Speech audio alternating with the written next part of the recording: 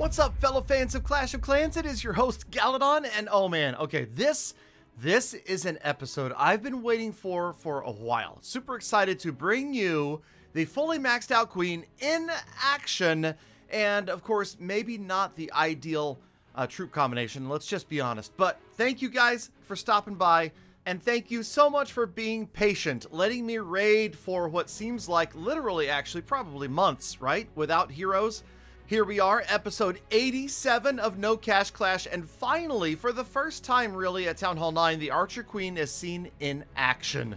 Now, we will be bringing you all sorts of different queen involved, you know, queen walk, queen charge raids in the future. Today, of course, I had kind of the leftover Dragloon, so we tried to incorporate this air army with a queen walk or a queen charge, and it's actually working out pretty well. Now, players sometimes ask me, what is the difference between Queen Walk and Queen Charge? And it's funny because when I was at the World Championship qualifiers last year, I found that it actually depends upon the country you're in.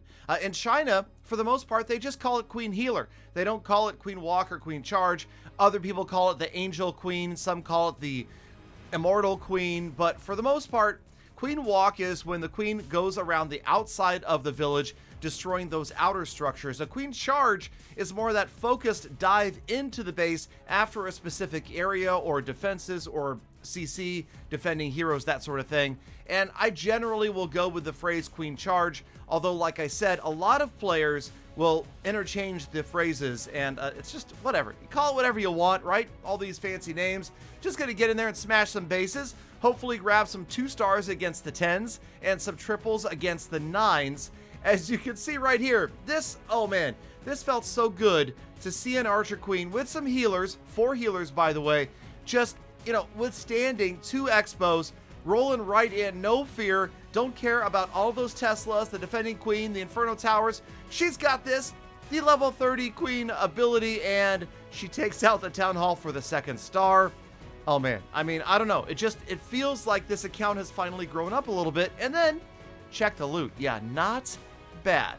So I feel like we have entered a more challenging portion of Clash of Clans gameplay, and that is these multi-staged attacks. And while certain parts of Clash of Clans are challenging, others, like using code Galadon, are not challenging. They're super easy. You go to settings, you go to more settings, you scroll all the way to the bottom, and right there it says Creator Boost. You type in Galadon, and that's it. It doesn't cost you a penny, but you could be one of the many people that benefits from free gold passes from me, yours truly, every single month as a thank you, and of course, tons of charity giving as well. So thank you guys again, sincerely, for doing that, especially when the gold pass and the packages roll around. It means a lot if you double check it, make sure it's active because it does expire every 7 days. Okay, so here we go.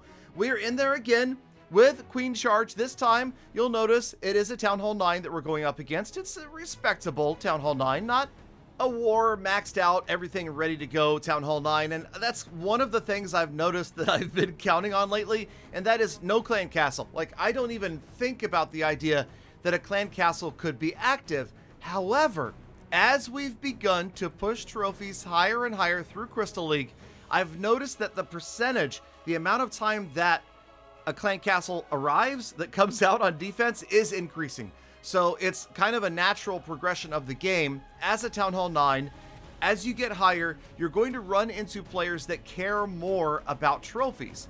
Because, as with any Town Hall level, if you're not really trying, you will find that you float down to a certain level where you kind of hold your own. And right now, we're just right on the border of that. I believe that when we get into Master League, that is when we are going to run into the 9s that actually care, that are trying harder, have better bases, and of course have full clan castles. And that, you know, maybe we'll switch up and start bringing a poison spell. For now, I'm rolling the dice. Will I pay for it? You bet. It's gonna happen, I promise you.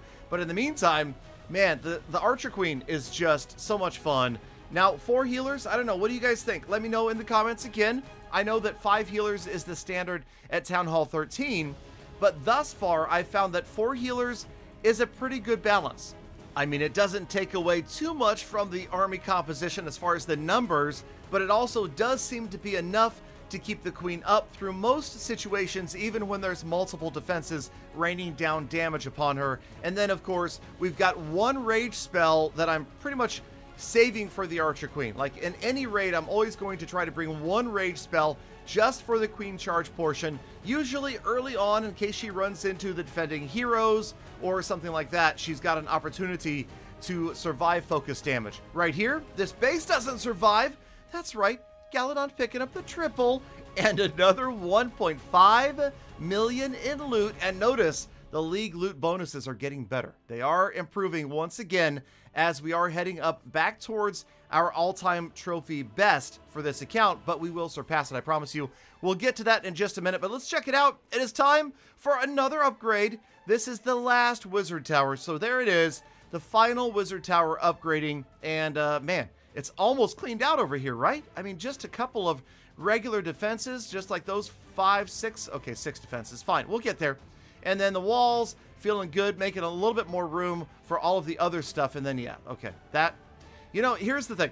That stuff is going to take a while. My thought is that we will focus on the lab and these bombs, traps, and mines for a while, maybe for a few weeks before we go, because, again, I don't want to rush the lab too much. It is going to end up a little bit rushed at some point. Maybe, you know, we'll make the sacrifice once all of these are done upgrading. Skeleton traps, seeking air bombs, air mines, whatever they're called. Seeking air mines, air bombs, whatever. But what I'm saying is, there's going to be this point, and it's already happened, where you're just going to be overflowing with elixir and dark elixir because of all that stuff. And that's the point where I need to turn to you guys and say, hey, this is our account. We built it together. What do we do? And hopefully maybe, you know what, actually, keep an eye out on my community page on my YouTube channel. I'll put a post up there at some point and ask you guys what we should do, because I am seriously looking for guidance. Because here's the thing, this is your account too. And I realize, you know, don't tell Supercell that we're sharing accounts, because that is against terms of service. But I do feel like this is your account as well. This account belongs to all of us. No, you can't play it, just so you know. But I'm saying that it really does, because you guys have inspired me. And this is what I wanted to say. Thank you guys so much. Did you know that because of your support for this series, you have gotten me playing Clash of Clans again? And I know that sounds strange, and no, there wasn't a time where I didn't play at all, but here's the thing. I noticed that up until I started this account, that my average day of actually playing the game was only a few minutes, because most of the time I was looking for replays from other players, you know, in Tribe, looking at the pro level stuff, the really good Legend League attacks, war attacks, things like that. I wasn't actually playing the game that much, because remember, I was not having a lot of fun in Legend League myself, feeling that that was all pointless. But here we are, actually actively playing, I would say at least a couple of hours every single day, if not longer, depending upon what I'm doing. So yeah, it's been a lot of fun. And then of course there's CWL, clan games, that always keeps me engaged. But during that time that there aren't those other events going on, it's good to be here playing on No Cash Clash. And yes, that was the last Archer Tower. We've got one more builder free. We're going to go with, I think, the air defense. 3 days, okay.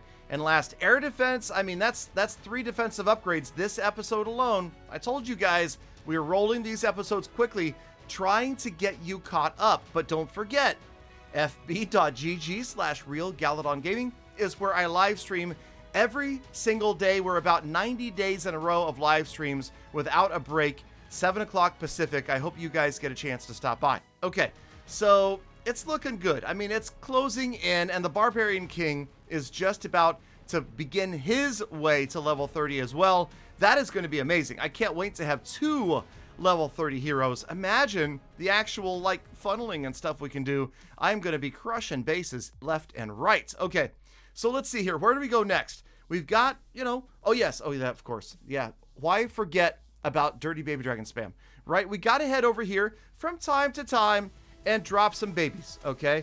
On there, no, we're not dropping we're dropping baby dragons. Come on, don't make it sound worse than it is. But yeah, so we're dropping some baby dragons, and yes, okay. Oh, speaking of spam, you guys in the comments told me, oh, Galadon, go with giants and cannon carts, man.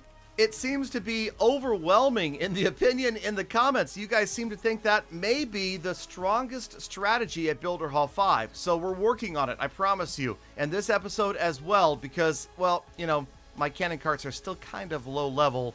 The only thing that I really worked on early were the baby dragons because, well, they're just fun, right? They're dirty, but they're fun. And this battle was a perfect example of how much fun baby dragons can be. Just by getting that air bomb distracted, we get the baby dragons in here, and we're able to get down to, can you see it coming? That's right, this is going to be a triple. I did not see this coming with only 2 baby dragons left, but watch the final baby dragon here on the right-hand side go in, and yes, it goes after the air bombs, and here it comes. Final seconds, it is going to be close, but that is right. The baby dragon gets the job done.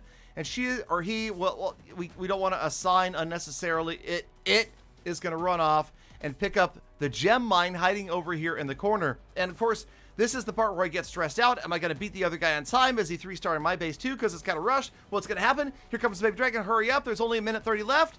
And you ready for it? What's your prediction? Can we pick up the W or will we lose on time? Well, the correct answer, here it comes. That's right. It's the victory on time. Big close one right there. Big close one. Whatever. Anyway, not always this lucky. Just gonna show you guys this one real quick. Yeah, 32% 0-star. Galadon, good job, bro. How'd you do? Is it time to go home and take a look at how the opponent did? Oh, maybe. Okay, fine. And oh my goodness, come on. Gotta love it right there. The gift from the opponents. And we've cracked 2100. That's really what I wanted to show you there. I believe that's the first time we've gotten to 2,100 trophies on the Builder Hall since we've been at Builder Hall 5. So perhaps the defenses getting the slow upgrades are making the difference, but I still feel like this is relatively close to the cap where we're going to get at Builder Hall 5. Now looking for something else to upgrade. Again, we're looking towards, that is it right there. Increasing the number of units in an army camp. That is the big one. The Giants, they actually don't get it at level 10, so not quite as critical. Same for the bombers, not really excited about those guys, but here it is right here. Check it out. The cannon carts, they've got a ways to go, I realize that. But at level 10, they get that extra cannon carts, and I feel like that's going to give them that big advantage. So we'll keep working slowly but surely. That is the only thing we're going to upgrade until they make it to level 10 as far as troops, and then the miscellaneous defensive upgrade that will slowly but surely make us stronger. All right, let's head on over to the status report. Check it out, you guys, because the trophies crawling up on our way towards, that's right, champion. That is my personal best in the Builder Hall side. Picked up a few extra gems today, so we're going to start saving those hard. And then the heroes, the king, come on, man. 2 more levels. You can do it, bruh. All right, for gold, elixir, and the dark elixir, on the grind, almost to the half bill points, I should say. And then, yes, the quest to champion begins in the No Cash Clash series. How many episodes is it going to take? Make your predictions down in the comments. And thank you in the meantime for making it all the way to the end of the episode. Galafam, you are the true Galafam, and I love thinking about it. Appreciate every single one of you every single day. So stay inside, wash your hands, be kind to other people, animals, and planet. I'll see you back here again tomorrow for more full attacks.